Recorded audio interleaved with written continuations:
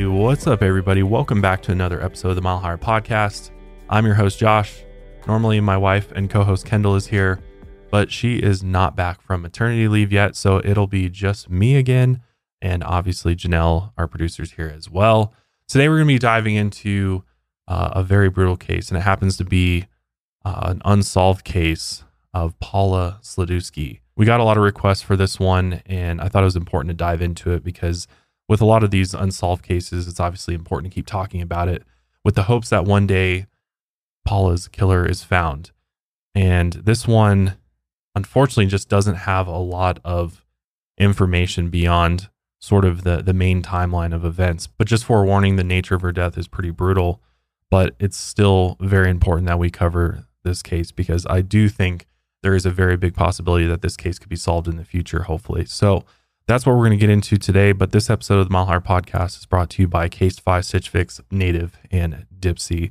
Also, if you haven't checked out Mile Higher merch in a while, we restocked a lot of our items and sizes. So check it out. It's milehighermerch.com. You can also get merch for the other shows at Mile Higher Media, including The Sesh and Lights Out, which is pretty cool.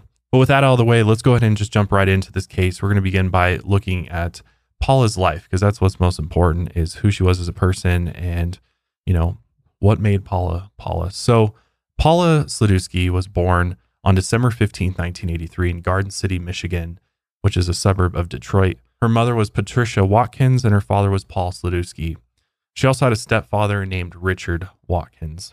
Paula also had an older sister named Kelly Ferris and an older brother named Thomas Bussell. Kelly was 14 years older than Paula, so she wasn't just her big sister. She was almost a parental figure as well. Ever since she was little, Paula loved makeup and dressing up. She was always very drawn to the glitz and the glamour. She collected lots of Barbie dolls, and since she looked just like one, with long, shiny blonde hair and big blue eyes, Paula definitely wanted to live sort of that Barbie lifestyle. After all, it was the 2000s, so she definitely had that pink, girly Y2K look going on. Paula had always been a gorgeous and free-spirited girl. Ever since she was little, she was the kind of girl who really lit up every room she walked into. She wasn't just a pretty face, though. She was a good student with grades to match. But Paula did have a rough childhood. Her dad wasn't really in the picture, and she sort of had a revolving door of stepdads. Paula was the kind of girl who loved everyone, but there was definitely a downside to her friendliness. Her brother said she was young, naive, and too trusting, and he would try to warn her that there was evil in the world that she needed to watch out for. And shockingly enough, when she was just 14, she was kind of dating a 29-year-old man. Her older sister Kelly was furious when she found out, but when she went to her mother about the issue, Kelly actually found out that her mother was allowing Paula to see this man twice her age. Kelly couldn't believe Patricia was letting this relationship continue. So Kelly was actually the one who had to call Child Protective Services and report the situation. The cops actually ended up getting involved and charged and arrested this 29-year-old man that Paula had been dating. Her mother said that growing up, Paula always knew that she was a stunning girl. And naturally, her good looks and love of glamour led her towards modeling. She wanted to be on the cover of magazines, and she started to try to break into the modeling world. At one point, she was apparently represented by a national agency, but her gigs were mostly things like commercials or Detroit car show modeling jobs, so Paula set her sights on what she hoped would be her ticket to fame, and that was through Playboy. In 2003, she was featured in the Playboy home video, Playboy, the Ultimate Playboy Search. It was basically a video that showed scenes from a countrywide Playboy talent search. She didn't end up actually making the cut to become an official Playboy bunny, but she was really proud of her appearance on the video. Out of the hundreds of women who auditioned, she made the final edit of that special anniversary video. Paula loved her association with Playboy, and she collected little stuffed Playboy bunnies. She even painted her kitchen pink to match her Barbie lifestyle. Unfortunately, Paula never quite made it as a model, and she started to shift her career goals. She actually enrolled in nursing school out in California, and she and her boyfriend split their time between LA and Detroit. But she had to find other work to pay the bills since modeling wasn't working out. This included working as an exotic dancer. By the time 2009 rolled around, Paula was really looking to try and break into modeling again. But if that didn't work out, she was thinking of opening her own tanning salon or dog accessories boutique store. In the meantime, she was dancing at the Penthouse Club in Detroit and other strip clubs back in California. Her mom says she needed the money to keep up with her expensive lifestyle, but she was also saving money to pay for nursing school. That is until she dropped out. Patricia, Paula's mom, wasn't happy to hear that her daughter was working at strip clubs. Paula told her she was doing it because she made tons of cash, but unfortunately, that's when Paula's partying started to get out of control. Paula would party and drink until the sun came up, and once she woke up after a long night out and started to get the shakes, her mother warned her that she was showing signs of alcoholism. But that just made Paula really defensive, and the partying just continued. When she wasn't in Detroit, she lived near LA in Rancho Cucamonga, California, with her boyfriend, Kevin Klim. She was definitely an animal lover, and she had 2 pet Yorkie dogs named Taz and Bella that lived with the couple. Paula liked the fast life, VIP service, and celebrities, according to Kevin, and he gave her whatever baby wanted, but the relationship was far from perfect. So Paula and Kevin had been dating for 2 years by 2010. Paula was 26 and he was 34. According to Paula's stepdad and many other people, Paula and Kevin had a horrible relationship. At its best points, it was rocky, and there was never a honeymoon period. From the start, her family told her that they shouldn't be together because they constantly had knockout, drag-down fights, and many of those fights got physical. They also told Paula to leave him multiple times during their relationship. They were both very volatile personalities, and they got into many fights, multiple of which involved the police getting called on them. The two of them both loved to party, and they partied hard. When they weren't drinking, things were great, but when they were bad, they were really bad. According to her family, Paula would go from a fun drunk to a mean drunk very quickly, and her sister said that Paula was also taking prescription diet pills at the time of these events. And those pills can really affect your behavior with their mood and weight loss effects, especially when you're drinking. So that definitely was affecting Paula's mental state. Kevin himself was no angel by any means. In 2008, he was busted in Michigan for possession of cocaine. During the summer of 2009, Paula was actually arrested for assault after the couple got into an argument and she allegedly smashed a bottle over Kevin's head. She was booked for assault with a deadly weapon, not a firearm though. The charges were reduced from a felony to a misdemeanor domestic battery, and then they were dismissed altogether in December of 2009 after Kevin declined to press charges. But that same month, Kevin was actually arrested again in Michigan. This time, he and Paula were visiting family and staying at a hotel when they got into a big fight. Kevin allegedly punched Paula in the face hard enough that it broke her nose. Kevin said that the broken nose was just an accident. Paula was possibly subpoenaed in the case and set to testify on January 4, 2010. But regardless if that was the case or not, Paula wouldn't be alive to make it to court. Things were already starting to really spiral for Paula, and things were only going to get much, much worse here in the near future. But we're going to get into more of Paula's story here after we take our first break, and we'll be right back. These days, everybody's got a phone, and everybody needs to protect their phones because phones are very breakable. And if you're in the market for a new phone case, look no further than Casetify. They create phone cases that are not only sleek and stylish, but also protective. Their cases are engineered with EcoShock, which is their latest protection tech. Their newest iPhone 14 Impact series is 20% more protective and just as slim. Their cases are optimized for protection up to 11.5 feet, which is 5 times the military standard, withstanding drops up to 130 times. I've got a Casetify case on my phone right now, and you know what I'll do? I'll just throw it over my shoulder. You heard it smack on the ground. Let's see if it's okay. Look at that. It is just fine. No cracks at all. That's how good their cases are. I drop my phone pretty much every time I get in and out of my truck. It slides out of my pocket, slams on the concrete below, and no cracks at all. It's super nice.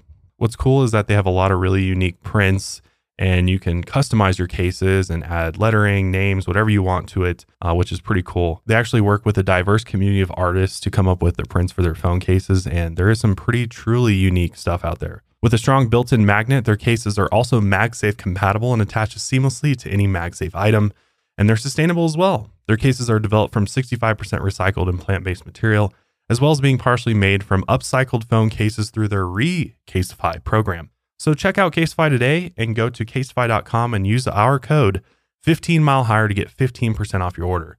That's code 15milehigher to get 15% off your order. Or click the link in our description. Casetify is the most protective, cool-looking, and environmentally friendly phone cases the internet has to offer.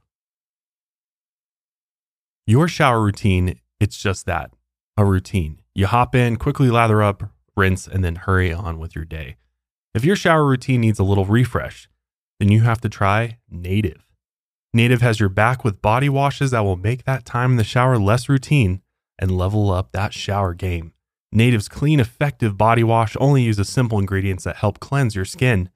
All Native body wash is free of any sulfates, phthalates, and dyes. It's purified, plant-based, vegan, and cruelty-free and contains only gentle cleansing ingredients.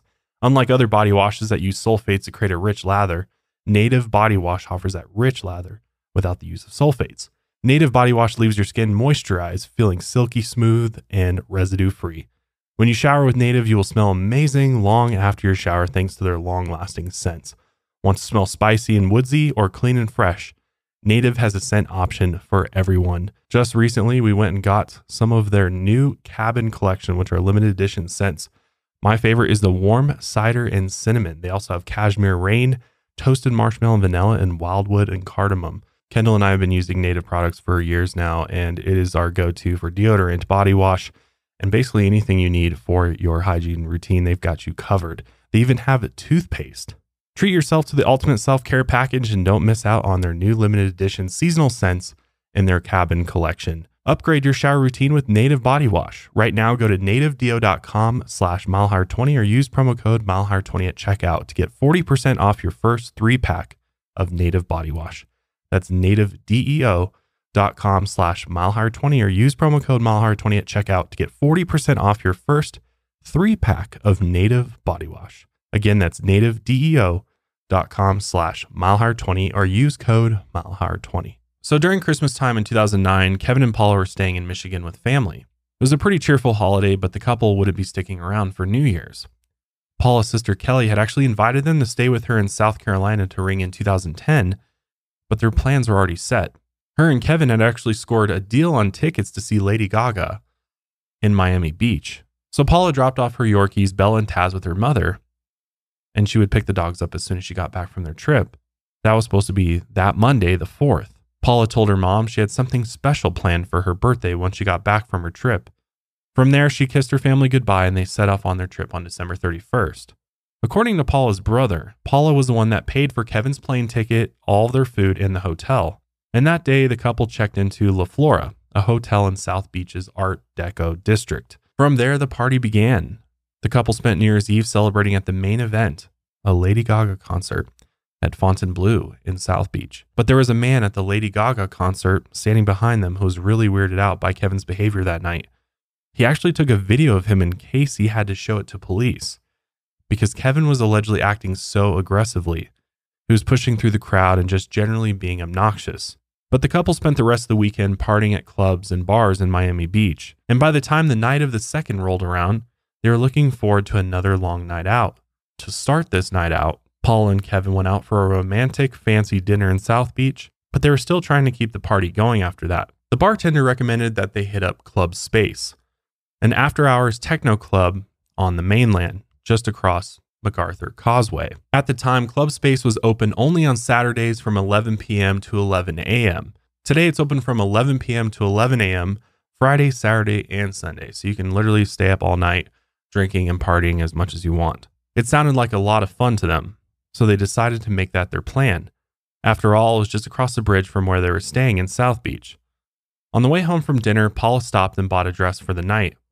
It was an eye-catching, skimpy, aqua blue dress that would be perfect for clubbing. Then they went back to their hotel in the Art Deco district and they slept for a little bit. Once they woke up again, it was time to get ready, and Paula liked to take her time. Her going out hair and makeup routine was super involved, and of course, Paula always liked to up the glamour. Once she was ready to go, they cabbed it to Club Space at 5:30 in the morning. By then, it was already the next day, Sunday, January 3rd, 2010. Paula and Kevin were definitely very intoxicated by the time they got to Club Space, and they kept drinking more and more once they got there. But that's when the trouble started. At one point, just before 7 a.m., Paula got into an argument with Kevin. Kevin said he tried convincing Paula to go home with him because she was too drunk, but she refused. Allegedly, Paula was pretty much just out of control. She had just gone completely wild. She was flirting with other guys and getting pretty raunchy on the dance floor too. Obviously, Paula's a very gorgeous girl, so there was tons of guys that were trying to dance up on her. And as you can imagine, being her boyfriend, Kevin got super irritated by this, and the two actually got into a fight. According to Kevin, though, it wasn't really a fight. Paula was just too drunk and dancing up on other guys, So he had grabbed her arm and told her that it was time to go. But Paula was having fun, didn't want to leave, and tried yanking her arm back, as she wanted to stay at the club. The bouncers at the club saw what they described as a physical altercation between the two of them, so around 7 a.m. they actually kicked Kevin out. The bouncers at Club Space escorted him out of the club, and he wasn't allowed to get back in. According to Kevin, Paula asked for her credit card from him before he left. That apparently led him to believe she was coherent enough to stay alone. Still, Kevin said that after he got kicked out, he went to one of the bouncers and asked them to go tell Paula to come out and leave with him. He said the bouncer came back and told him that Paula wanted to stay and she wasn't ready to leave. Kevin leaving the club and talking to the bouncers was all caught on the Club Space's security cameras. After that, he took a cab back to their hotel and she stayed behind at Club Space. Kevin still had her phone in his pocket, and the police were able to confirm the time Kevin got back to his hotel and the fact that he took a cab there. As for Paula, she was last seen on surveillance footage leaving the club at 7:21 a.m. And in the video, she was followed by a man, and two more men turned to follow her as she walked out the door. Some reports say that Paula left only 20 minutes after her boyfriend was kicked out. According to Club Space's statement, they acted according to their policies and escorted Paula out right after they escorted Kevin out, which this is kind of odd if you ask me. Like, if you know that they're a couple, why not just kick them out together? Because kicking her out by herself after you kick out her boyfriend doesn't seem to make a lot of sense. But, I mean, maybe that's just exactly how it happened. And the two men in the surveillance footage, I believe, may have been the bouncers, but the surveillance footage is super bad quality, which is wild for a club to have such bad security footage. So like I said before, the surveillance footage shows Paula leaving or being escorted out at 7:21 a.m. And then 5 minutes earlier at 7:17 a.m., Kevin is escorted out of the club. So it's only 5 minutes in between when each of them is escorted from the club, which is just kind of weird. I mean, if you've ever been at a club, normally both parties are kicked out at the same time. So it's odd that she stayed for 5 minutes more and then was escorted out. So there's just something weird about that. Some reports say that Paula left with a man, or she was possibly approached or followed by a man as she was leaving, but other reports said that she left alone. Club Space said the men on the footage following Paula were employees escorting her out. One was the security manager, and the other two employees that followed went outside to make sure that there wouldn't be some sort of scene caused outside of the club.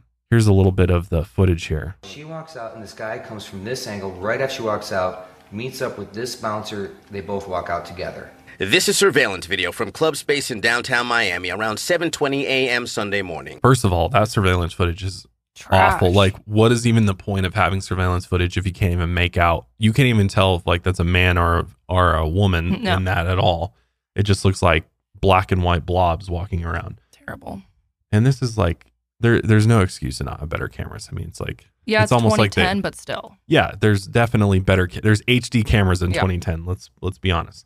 I think it's probably because it's easy to be able to blame it on the security footage, right? If something does go down in your club and you know the club's held liable for something, then you're like, oh, well, you can't make out anything on the security cameras. It must not be working right or something, and just blame the cameras. Right. Or they were just cheap and they didn't want to pay for good security cameras. But I think it's the latter probably. Mm-hmm. Club Space also said that each of the employees was accounted for on the video surveillance after they escorted her out of the club.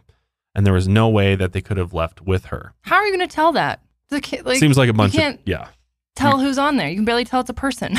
Yeah, because they're wearing black maybe, and it looks like they were wearing darker clothing. But from that footage, I don't think you could really definitively say who it was walking out the door. No. And apparently the staff had to clock in and out using their hands. Apparently there's trackable biometric data, which would apparently exonerate them from leaving with Paula. So exactly what happened to Paula once she left the club is completely unknown. But we do know one thing. After Paula left the club, she disappeared and she was never seen alive again. She was last seen wearing her short aqua dress and 6-inch black heels, and there are no other surveillance cameras at the club or in the area capturing any sort of next movements for her, which is crazy to think that they didn't even have cameras outside. Well, that just blows my mind. You're in outside Miami. Cameras. Yeah, it's like and this was this was in the mainland, so it's off sort of the main tourist area. So you would think, I mean, there's probably definitely more crime around in this area, North Miami. And so it's surprising that they didn't have any cameras on the outside, which to me, I'm starting to think this is a sketchy club. Like, there's just something weird about this club. With its security, it's almost like they're trying to give all the right answers, but there's not the evidence to sort of back that up at all. So Kevin apparently got back to the hotel, and he said he went to sleep for a bit and then waited up for Paula. He said he figured that she was just playing games with him and that she'd be back soon. They had had fights like this before, and Paula always came home the next day. But as time went on and Paula didn't show up, Kevin started to get more and more anxious, and at one point he started walking around South Beach looking for Paula in case she was lost. Kevin apparently tried to report Paula missing 10 hours after he last saw her, but the police told him he needed to wait 24 hours before he could file a report, which is just wrong, honestly. Back at the hotel, Kevin explained the situation to the desk clerk, and she told him that he needed to start making missing persons flyers right away. So Kevin spent the rest of the day on Sunday printing flyers with her photo on it and looking for her in the area. He also called local hospitals and jails without any luck. He also went to a gas station near Club Space and asked the clerk if he had seen her. This visit checks out on surveillance footage, so it does show that Kevin was out there looking for his missing girlfriend. That Sunday night, Kevin went back to Club Space, but the club was closed. So he passed out some money to the homeless people in that area and asked them if they had seen Paula, but none of them had. At around 9 p.m. that day, 14 hours after, and 12 miles away from where Paula was last seen, a passerby in an industrial area of North Miami called the police and reported that there was a dumpster on fire. When police arrived, they found a body still burning inside. The remains had been burned beyond recognition, so much so that they couldn't even tell if the body was male or female. The dumpster was located near a propane tank business on Northwest 14th Avenue in the 1400 block of 130th Street in North Miami. The location was 120 blocks north of Club Space on an isolated dead-end street. Kevin had no idea that there had been a body discovered Sunday night. He spent the rest of the evening tossing and turning in bed, and finally he decided he needed someone else to help search for Paula. So he called private investigator David Wasser and hired him to do some digging. Kevin was finally able to report Paula missing early on that Monday. He also called her mother, Patricia.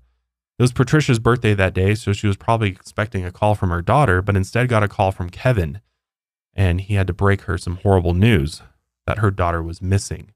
But it only got worse from there. After Kevin filed a missing persons report, the cops realized that their Jane Doe might just be Paula Sladewski. The body had been burned so badly that the police had to identify it using jewelry and dental records. They couldn't confirm the body's identity until that Tuesday. When Kevin called the medical examiner's office, he was hoping they wouldn't be the ones to tell him where his girlfriend was, but when he gave the medical examiner Paula's description, the medical examiner told him that he was sending a detective over. Things obviously weren't looking good. The body that they found was wearing earrings and had body piercings. One of the earrings was found 5 feet from the dumpster, so the detective asked if Paula had any body piercings, and Kevin said yes. When he showed him a picture of the earring, Kevin's heart sank. And that's when he knew that Paula was gone. Then the police requested Paula's dental records from the family, so the family sent those over, and that's when the terrible news was confirmed. And an officer called up Kelly and told her to sit down. And unfortunately, that's when they confirmed that the remains belonged to her sister, Paula Sladewski. She was only 26 years old when she was murdered. Her mother, Patricia, was absolutely devastated by the news and overwhelmed with grief. She couldn't believe any of this was happening, and all she could think was if Paula hadn't gone to that concert in Miami, she'd still be alive. Apparently, Paula had told her stepdad that Kevin was taking her to Las Vegas, so he was pretty surprised to hear that they were actually in Miami. Kevin said that they were originally planning on going to Las Vegas, but they changed their minds after they got the Lady Gaga concert tickets. And the whole Miami trip was actually Paula's idea. Paula's stepdad was super pissed with Kevin, especially the fact that he had left Paula drunk and alone in a club in an unfamiliar and rowdy city. Kevin told her mom that he didn't know why he had left her alone, but he said that he was absolutely traumatized by Paula's disappearance and that he had nothing to do with it. Her stepdad didn't know if Kevin had anything to do with Paula's death, but he did think that Kevin was negligent in the way he left her alone, exposed to potential predators. But now the police had a murder investigation on their hands, and they needed to figure out who was behind such a horrific crime. Kelly flew down to Miami to help with the investigation and bring her sister's remains back to Michigan. She needed to know who killed her sister. Here's an interview clip of Kelly. I can't see myself going back to work. I can't see myself living a normal life until I know whoever did this is paid for it. I can only pray that somebody will come forward. Somebody had to have seen something. It takes a sick person to do these sorts of things. Kelly believed that Paula's killer probably had scratches all over their face, thanks to Paula's long nails. She said that Paula was definitely a scrapper, and she would have put up a hell of a fight against anybody trying to hurt her. Since the body had been so horribly burned, an autopsy couldn't determine Paula's official cause of death. They also couldn't determine whether or not she had been sexually assaulted or if another crime had taken place. But they did figure out that Paula was already dead by the time her body was set on fire. They think that she was probably killed by strangulation since the autopsy showed no signs of stab or gunshot wounds. The police knew that they were going to have a very difficult investigation on their hands, but they needed to narrow down a list of suspects if they were going to solve this crime. They first took a look at the most obvious suspect, and that is Kevin Klim. After all, he did have those previous domestic violence charges against him, and other people in Paula's life reported that Kevin had actually been threatening her. And one of these people was David Coleman. David Coleman was an ex-boyfriend of Paula's. They had previously dated in the 90s, and they still kept in touch frequently. According to David, he and Paula had always had each other's backs. He lived only about 10 minutes from Paula and Kevin in Rancho Cucamonga. They texted frequently about drama in her relationship with Kevin, and David claimed that once, Paula actually texted him and asked for help after Kevin locked her in the garage.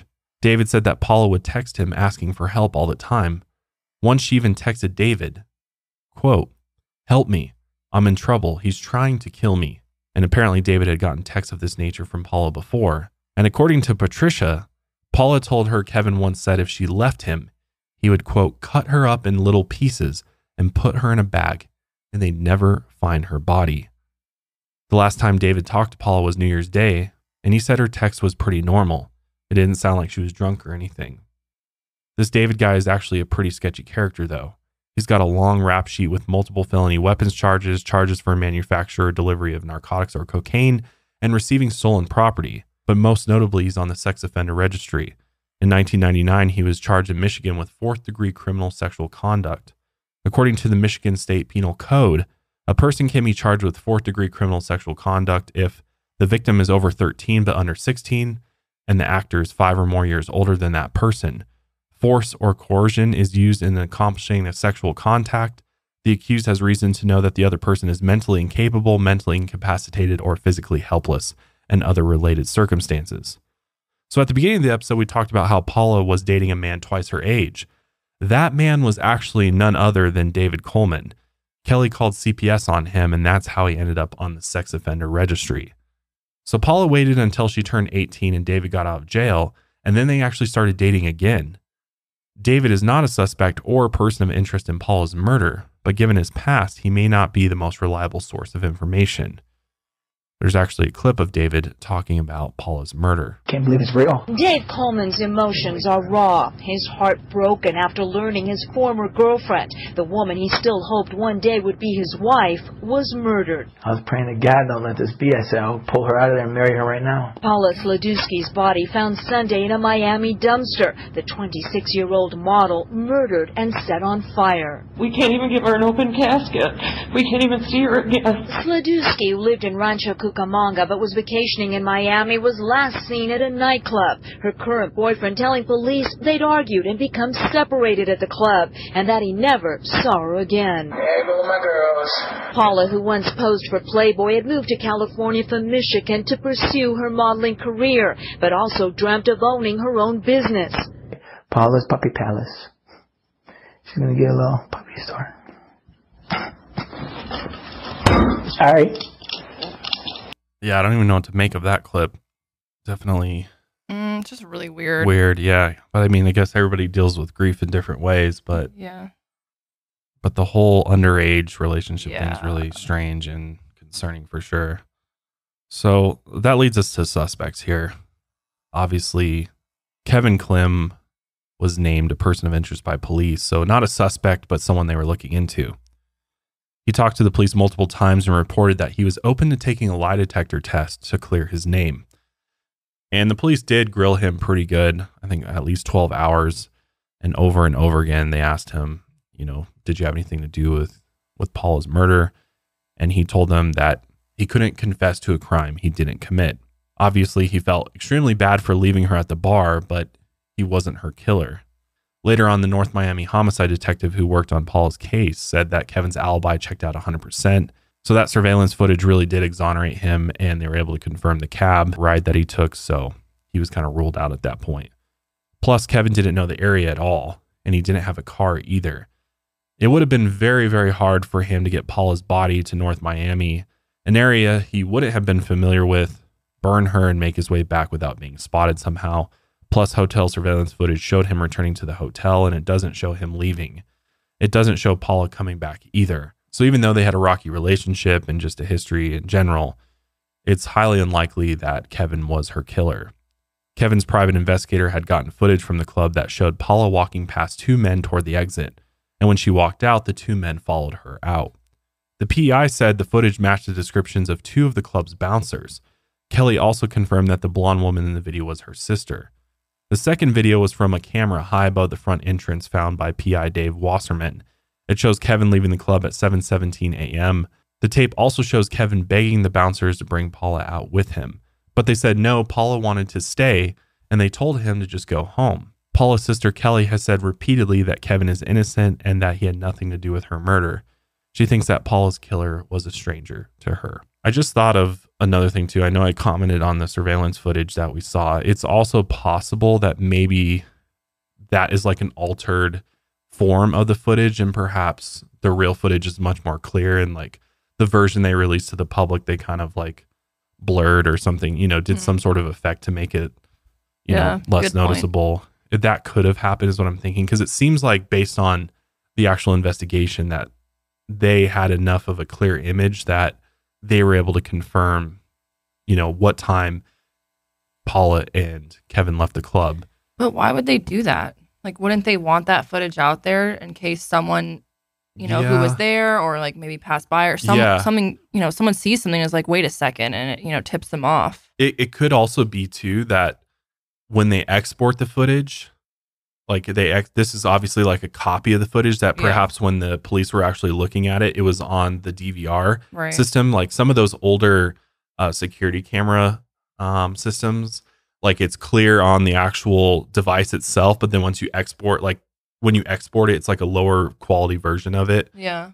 So I'm thinking it's something like that, because it, like, based on what we just saw, I'm like, it seems nearly impossible to be able to identify who it was leaving, like identify anybody and be like, it just doesn't really make sense to me that if that was the actual quality of the footage, why on earth would you even have that in the first place? Like, what's the point if you can't really see anything? You know what I mean? I don't know, but I feel like at the same time, that might be exactly why they have it so poorly, is so that the club itself doesn't have to really take responsibility. Not so much for something like this, but something that could be deemed their fault.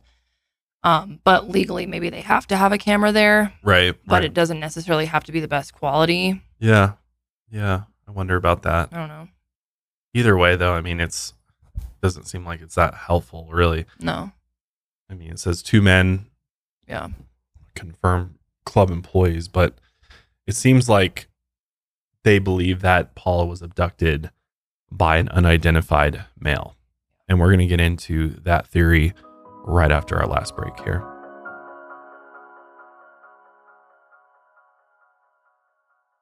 You're allowed to switch things up when you feel like it. Yesterday, you were jamming to country music, but today you're deep into your throwback playlist. Your go-to dessert is usually creme brulee, but you could really go for a slice of cake right about now. With Dipsea, you can always choose what feels good in the moment. Dipsea is an app full of hundreds of short, sexy audio stories designed by women for women.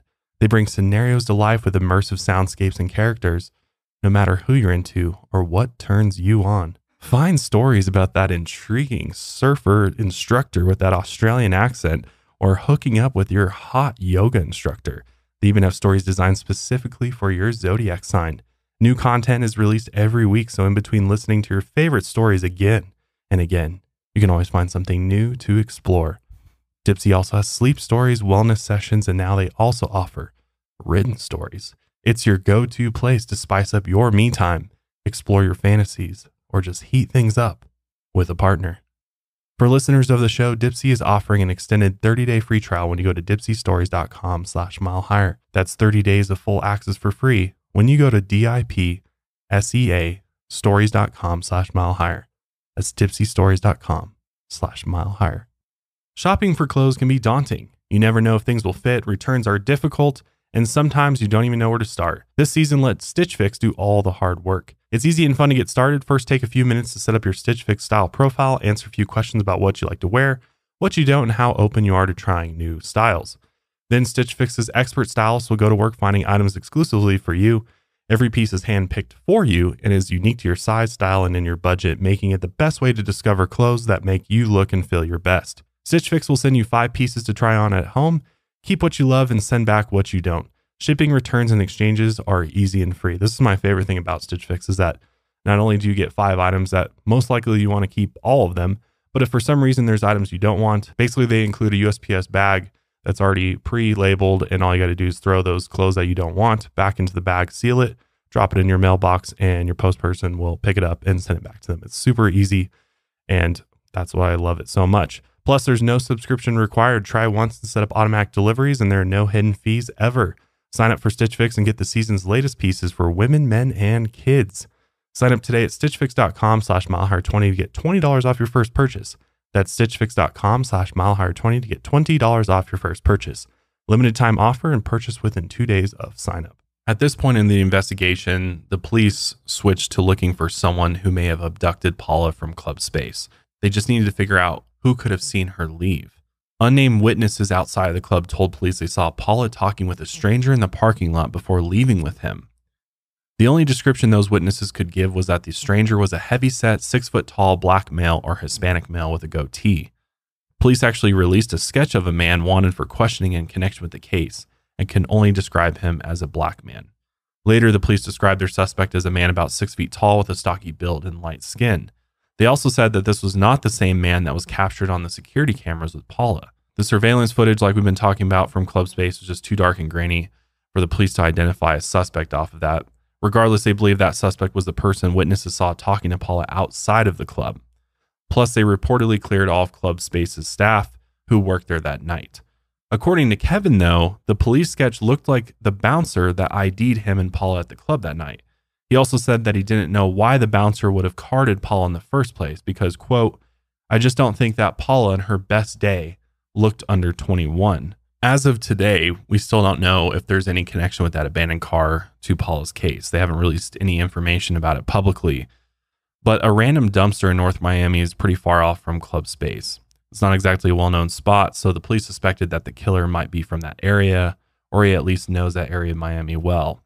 So Club Space technically is not in the city or suburb of Miami, North Miami, but it is in an area right off Highway 395, a major highway running through Miami. And it's definitely not in the best part of town. Like, Janelle, you were just reading through the reviews. Like, yeah, definitely don't want to be out alone. Yeah, I just Googled it and was reading people leaving reviews on like TripAdvisor, and they were like, yeah, I wouldn't walk around here by yourself, and especially at night. But then again, like, I wouldn't really walk around any city. Yeah, even on South Beach, I wouldn't. Yeah. I wouldn't be walking around by yourself. So like this is on Northeast 11th Street, and there are some other like bars and stuff there. But this isn't like South Beach, which if you've ever been to Miami, South Beach is kind of like where all the most popular bars and celebrities hang out there on South Beach, and it's kind of where most people go when you're visiting. So this is kind of like off the beaten path a little bit, which doesn't necessarily mean anything negative. It's just, I mean, if you've ever been to Miami, I know I've been a number of times, and I have gotten lost in Miami and found myself in one time I was driving through Miami and I like took a wrong turn somewhere, and all of a sudden I was like in this alleyway somewhere, and there was like just a group of guys, like nefarious looking individuals, all kind of gathered around, and it was like at night too.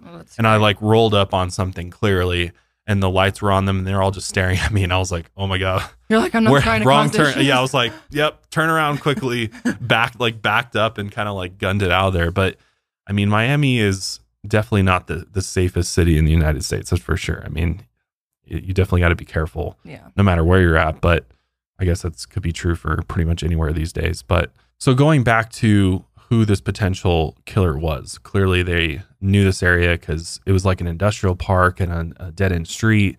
So it's likely that it wasn't, somebody that wasn't from the area. They also stated that Paula's murder was the work of a deranged, sadistic killer who is still on the loose, and they urged the public to come forward with any info. And that's when another unnamed witness made a report. Apparently, right around the time Paula went missing, a man walking his dog spotted a truck driving the wrong way down a one-way, but that street was about 1 block away from Club Space. The witness said the driver was a white man in his 50s, and he said that the truck drove towards a blonde woman who was clearly drunk and walking alone, and he identified that blonde woman as Paula. He said that the driver pulled up next to Paula, and Paula got into that truck. The police took a report from this witness, but he says they never contacted him again. About 2 weeks after Paula was murdered, employees at Club Space recognized a man at the club one night. He looked like the man that had actually talked to Paula while she was leaving the club that night. The employees called the police and they were actually able to track down the man. But after they interviewed him, he was released, and they said he wasn't their guy. At one point, Kevin had claimed that one of the bouncers following Paula out of the club matched the police's sketch, but Club Space said the statement simply wasn't true. Club Space, according to their statement, interviewed the bouncers who escorted Paula out and cleared them. They also said that the bouncer he's talking about was a Caucasian male with no facial hair, so he couldn't have been the man in the police sketch. Kevin had also accused Club Space of replacing some of their staff members since Paula's disappearance, but the club denied that claim. In their statement, Club Space said that none of their employees gave the police a description of the suspect for their sketch. They said that this had to be a witness who saw the two outside of the club. It's true that the witness who gave police the description for their sketch was not a Space employee, but other staff members at Space saw Paula leaving the outside area with a man hand in hand, like they were a couple. So some staff members at least saw the suspect from behind. One of the bouncers was interviewed by the media, and he said that the man walking out with Paula couldn't have been someone she met inside the club. He was actually wearing shorts, and the dress code at Club Space strictly prohibited that. He claimed that our number one rule, no matter how much money you have, we do not allow you in with shorts on. And according to Club Space, the man Paula left with was not an employee or a customer at the club. And in the club owner's opinion, the guy she left with might not have been the guy that did the crime. Still, the police didn't know for sure if their suspect was a patron at the club that night, because are you going to take Club Space owner's word for it? Probably not. Mm-hmm. It just seems really weird because it's like she gets out of the club and then immediately links up with somebody like within 5 minutes of Kevin being kicked out. So it's like, what it seems to more likely that it would have been somebody she had been talking to inside the club that she then linked up outside of it. It's unlikely that you get kicked out of the club and there's just some random guy standing outside and you all of a sudden like cozy up to that guy. But then again, she was very intoxicated, so you don't know what's up, at that point. I mean, they've been partying all night. So she was probably drunk beyond, any sort of comprehension of what's going on. And it's possible that she could have just, somebody, because I mean, people hang outside of clubs all the time too. Like there's always like a group of people outside clubs just hanging out, smoking cigarettes, whatever it is. Right.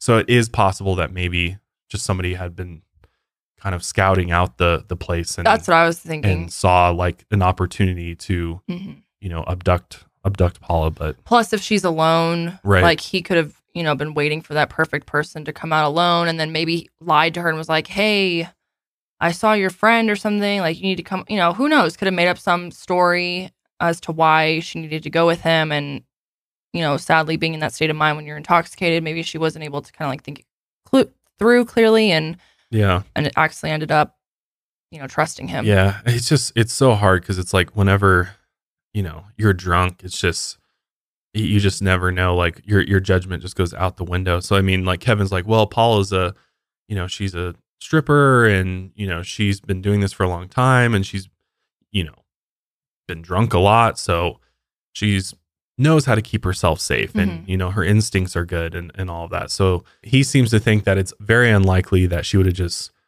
cozied up to somebody who had just randomly been standing outside the club, that it seemed more likely that it was somebody she had been talking to or flirting with inside of Club Space. He really doesn't think it was somebody just off of the street. He thinks that it was one of the bouncers still. But Paula's family obviously is just devastated by this and is very, very desperate to find out what happened to her. But months after her death, the police stopped giving them any real updates on the case. Back in February, police did release this sketch of a possible suspect. What's happened with the investigation since then? Meredith, it's been very frustrating because there's no new information. I know nothing more than I did back then. The police just tell us they're still following leads, and that's as much information as they give us. So you ask for information, basically they say there's nothing to impart here. Yeah, they say that they're still following leads. That's the stock answer that we get. Why do you think the police have been unable to get any break in this case in all this time? I'm not really sure. I mean, I'm sure that they want to find who did this and they want to solve this case. You know, there could be information out there that they didn't obtain. It's really hard to say without them giving us any information. Rob, you were hired by the family, obviously, to help look into this. What have you learned about the status of the investigation into Paula's death? Well, unfortunately, we have emailed and called the detective that's in charge of the investigation, and he has not thus far spoken with us. But what would be the rationale for him not speaking to you? Well, as a former prosecutor from New York, there can be reasons not to disclose certain sources or to jeopardize certain witnesses. By the same token, it would be nice to have a little bit more of a response just in terms of, generally speaking, what they're following up on. We actually have an investigator who has turned over witnesses to the police who believe that they saw Paula leave the club space that night, and we don't know whether those witnesses have been investigated or spoken to. We also don't know whether a rape kit was done, which would be very important information to have. We also don't know whether videos from outside club space and from the surrounding buildings have been obtained. If you take a look at the Joran Vandersloot case, of course, that can bring an investigation to a very swift conclusion. We don't know what's going on. But if there were with that. videos taken, would that tape even be available at this point? Is it played, recorded over? Do you know anything about things like that? How long is it sustainable? If Different commercial establishments have different policies with regard to how long they retain these things. Some 30 days, some 90 days, some longer. And we've sent some letters out asking for this evidence to be preserved. We've come on the case relatively recently. We hope that it's still available. And Kevin, you must have been playing this over and over in your mind, probably on a daily basis, wondering what happened. It's a nightmare. It just doesn't end. I want answers. I want to know what happened to her that night. I want to know why this happened. And there's nothing. Patsy, you lost your daughter in January. We've talked so much about her death. Tell us about her. She was my baby. She was a beautiful, beautiful woman. She just loved living. She loved traveling. She loved modeling. She loved life. Now she's gone. Well, we're hoping that by you all joining us this morning, that somebody out there knows something and will come forward. We appreciate you all being here. Thank you so much. So from that clip, the family had hired this guy, Rob, which I'm not 100% sure is either their investigator. I think it's their attorney, since he's a former prosecutor. It was hard to find information on him, but he brought up a good point too, of the fact that there should have been other businesses in that establishment, which like we said, there's other bars, clubs on that street that probably did have, there probably was some sort of outside surveillance video. So I'm curious to know if there was footage other than club spaces that captured Paula's sort of last moments that she was in that area. But again, it sounds like we don't know yet, and they haven't really heard from North Miami police about any updates on the case. What also kind of stands out to me too is the police sketch. Like the police sketch of that suspect is super detailed. Mm-hmm. And I'm wondering, if there's any more information related around that sketch, because it seems like that sketch is based off of somebody who saw this man. And I think it's difficult because it's like finding a needle in a haystack when, you don't have much else to go off of besides that. But it's interesting that Kevin still is pretty adamant that he believes it was one of the bouncers at Club Space, and Club Space again is denying that that is the case. But it's a total mystery of who she left with. Was it somebody inside the club or somebody that happened to just be watching and waiting outside? We just don't know. Paula's sister, Kelly, ended up writing a letter asking the Miami commissioner to end 24-hour clubs. She said that these clubs have a lot of issues with drugs and crime, and she brought up the fact that there had been multiple other deaths related to 24-hour clubs. Only a year before, actually, 18-year-old Jacqueline Torrealba went missing after attending club space. Later, her 30-year-old wannabe DJ boyfriend confessed to murdering her after they argued at the club. And Paula's family does put some of the blame for her death on club space. They say that they kicked her out without any help, drunk and alone, basically throwing her to the wolves. Robert Boyer says this binder is full of violent crime reports from the neighborhood where the club is located.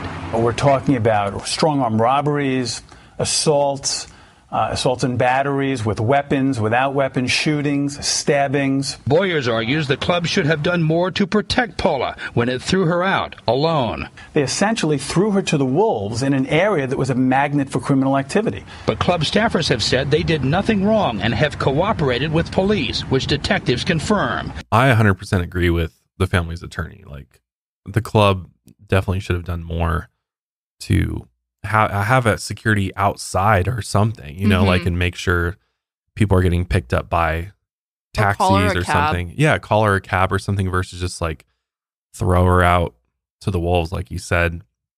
And this area is definitely high crime area, so that definitely, I'm sure, didn't make the family feel any better. Kelly also put up $15,000 of her own money for Paula's reward fund. The owner of Club Space contributed to the fund by matching Kelly's donation. Flyers advertised a $30,000 reward for any information that could lead the police to Paula's killer. Thomas Bussell, who is Paula's brother, has spoken out and said that he doesn't think Kevin is guilty of killing his sister, but he does think that he's guilty of leaving her at the club. He called Kevin a coward and said he's partly responsible, in my opinion, just as much as the killer, because it was his responsibility to protect her. Paula's brother said that if he had waited 20 minutes max, she would still be alive. In fact, if he had only waited 5 minutes, he would have seen his girlfriend leave the club. Honestly, I agree with her brother too. Like, it's your girlfriend. Like, I just know me personally, I would never, ever just like leave Kendall alone outside of any establishment, let alone a club in a city I don't know. Yeah. That to me is a little odd that he just like took off. And it's just so weird that 5 minutes earlier he had been kicked out and he had already like gotten into a cab and went home right away. I mean, again, they're both intoxicated, so it's possible he just wasn't thinking straight and he just was like, just totally forgot about her in the moment and just went back. It sounds like the relationship wasn't the greatest. Right. Well, that too. But regardless, I mean, they were still together. Yeah, and it's really sad that he just kind of bailed, yeah. Again, Kevin has never been named a suspect in this case, and he regrets leaving Paula at the club every day. Unfortunately, in March of 2010, Patricia and her daughter Kelly got into a pretty bitter fight over Paula's Barbie doll collection. So like we said before, Paula had a huge collection of Barbie dolls, actually over 500 of them, and many of them were unopened. Patricia wanted to auction off the Barbie dolls and put the money towards a reward fund to help Paula's killer, but when Kelly found out she wanted to sell the dolls, she went to her sister's house and took them. Obviously, the collection had a lot of sentimental value to Kelly, so she wanted to keep the dolls, but the feud got so bitter that she and her mom actually stopped speaking. Patricia did have legal executorship over Paula's things, including the dolls in her cherry red Mustang convertible. She was very upset by the whole thing, and she told the news media that it felt like she'd lost 2 daughters. Fortunately, though, Patricia and Kelly have been able to bury the hatchet and they're talking again, and they also decided to take classes on grieving together. Coping with Paula's death has been incredibly difficult for her mother.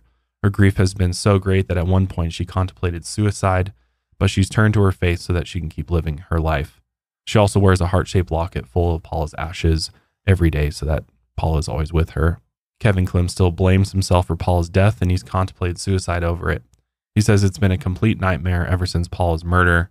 He told reporters, "I wake up thinking if only I had stayed an extra 10, 20 minutes. If only, if only." The lead detective on this case says this is the one that still haunts him the most. After 10 years with no answers, he just wishes he could bring Paula and her family the justice they deserve. The family is still using PI David Wasser to look for clues in this case. Here's a little clip of the lead detective talking about Paula's case. As a detective, it's the one that I didn't solve when I was in the detective bureau. It's the one that I didn't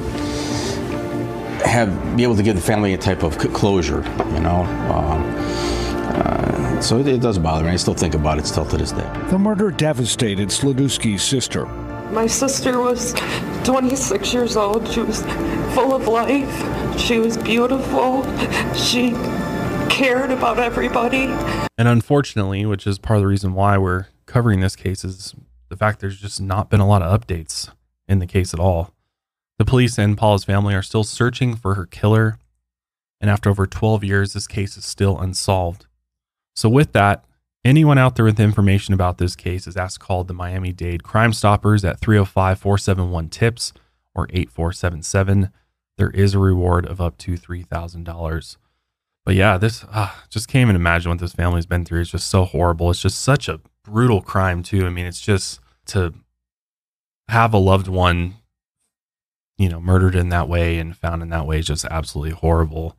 And to not know what happened to her, it's got to be the hardest thing. What's your gut telling you of what happened? Like, I think this is one of two things. Either it is somebody who worked at Club Space, mm-hmm. and they are, a predator that's sort of hiding in disguise, or I think the more likely scenario is this was a crime of opportunity, and there's a lot of sketchy people in this area, and there could have been, I mean, even a serial killer or just somebody who saw her leaving and just randomly decided to carry out this horrible, horrible crime against her. And it just was a, wrong place, wrong time sort of thing. I mean, clearly it was somebody from this area or familiar with this area. I mean, the fact that her body was found in that dumpster in North Miami Industrial Park on a dead end, mm-hmm. like clearly they knew where to dump the body.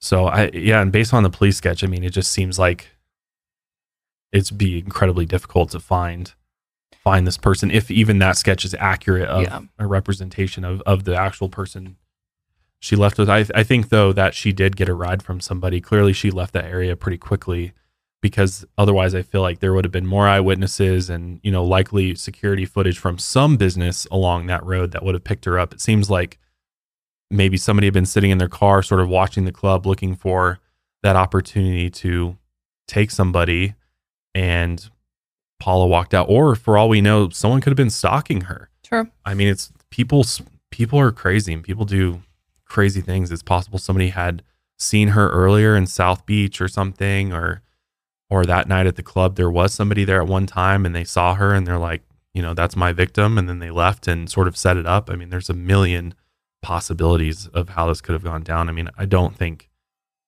Kevin had anything to do with it. No, I don't think so either. I kind of think that she went out of the club. Someone either kind of lured her in or took her, whatever, and potentially took advantage of her physically. And then I think maybe, this is just my theory, like could have accidentally killed her and then was like, holy shit, she's dead. And I need to burn her in order to get rid of the evidence. Because like the autopsy basically shows nothing because of the fact that she was burned. So, she could have been showing signs of death or, strangulation. I don't know what it was. And something, there was a mark on her body, some type of physical evidence that showed like how she died. And because of that, this person was like, holy shit, I need to get rid of this evidence. And that's why they, disposed of her body the way they did. But yeah, because the burning body is it's a pretty serious thing. And and to me, it kind of signals that this was somebody potentially a more dangerous individual as opposed to somebody like more accidental, like the way you just described it. Like, because if you think about it, I guess if they sexually assaulted her and they were going to try to hide that fact, and that was the only thing they could think of in a way to hide that. But then again, I don't know. It's just, it's just such an evil thing to burn somebody. Yeah. Like, and what kind of person, if you were to like create a criminal profile for that type of person, God, I don't know. It's got to be a evil to do that. Ultimately, because the body was burned, there's just so many unanswered questions. We don't know. They were only able to identify her through her body piercings, jewelry, and dental records. It seemed like there was really not that much for the medical examiner to go off of. Clearly, whoever did it wanted to cover up what they did, because she was drunk that night. I mean, would she have even remembered if she was sexually assaulted by somebody and been able to identify that person? If she had gone with somebody and they had sexually assaulted her, then maybe just like dumped her alive somewhere. You know what I mean? I know it's morbid to be talking like this, but like, I'm just trying to think of different scenarios. To me, this just seems like maybe somebody who finds satisfaction in killing, you know what I mean? Versus like somebody who just saw her as like a, you know, somebody to take advantage sexually, or it was both, you know what I mean? Right. But I mean, you never know. People are crazy. They do things that you wouldn't expect. So especially when you're like panicked like that. Yeah. But yeah, I agree. I think somebody saw her, somehow approached her and was like, I'll give you a ride back to your hotel or something. And she just, you know, she was intoxicated. It's just crazy that there wasn't more like accurate descriptions of like what vehicle she got in, or it's just like, at what point did she get picked up? Yeah. Was it in front of the club? Was it across the street? Was it farther down the street? Like, I guess, you know, if you're not really paying attention to that or paying attention to what's going around you, how are you going to notice that? Well, someone could have been like, hey girl, come walk with me. I'll get you a ride home. But we got up, my car's like, a block away. And she was like, okay. And then that was, you know, she walked down the street with this dude and got in his car. I don't know. Yeah. Just is it's one of those where it's like, oh man, this kind of stuff does happen. And got to be careful out there. Because there are people out there that prey upon women, especially in these types of situations, intoxicated. And I mean, even like in college, it's like, I remember Kendall talking about, I think you guys like through your sorority had like safety talks with like the police or something. And like, you know, if you're leaving intoxicated from a party or something, or you know what I mean? Yeah. Like just safety things, like go with a buddy, don't go alone. Yeah. Oh yeah, for sure. Have mace on you. And it makes me think also though that the location doesn't help, because Miami is so touristy, you know? And so it's a lot easier to prey on people who are not familiar with the area, don't know people around that area, you know, they're just there to visit, and that automatically I feel like makes you more of a potential, you know, victim, because of the fact that this isn't your hometown, most likely, and you know, it wasn't in her scenario. So yeah. It's interesting that the family's attorney brought up Vandersloot in that case, because there's definitely some parallels to that case. It's just, being a woman and being a tourist and in an area you're not familiar with. You definitely don't want to be alone. Scary. It's really scary. And, you know, my heart goes out to the family of Paula, because it's just got to be so hard to live with this and not know what happened. I know they just want closure. So hopefully the Miami or the North Miami police are still working on this case and are chasing down leads, and maybe one day this case will be solved. Maybe somebody will come forward, or, you know, some sort of evidence is found. I still wonder if that abandoned car that was found has any connection to this case. It seems like, to me, based on the silence that other than what you just heard from the former detective, I think they do have some I think they have more information than what we know, but it's kind of like at a standstill. Like they've gotten a little bit farther, but they're not quite there yet. And they're still trying to put the whole thing together so that they can go and actually arrest somebody or indict somebody on this. But again, it's Miami too. There is people there that may have no record, may have no trace to them too. You know, from a very logistical perspective, Miami has a huge immigration population there, and you know, it is possible that there could be somebody there that we have no idea what their identity is, because they don't even exist in the system. You know what I mean? So it's just even harder to find somebody in that sort of situation. But again, that could exist anywhere too. So yeah, this is a really tough one. Hopefully this one gets solved one day. Again, all the info, if you do have information regarding this case, will be in the description show notes. But I'm going to wrap up today's episode there. Thanks again for joining me for another episode of the Mile Higher Podcast, and I'll see you next time.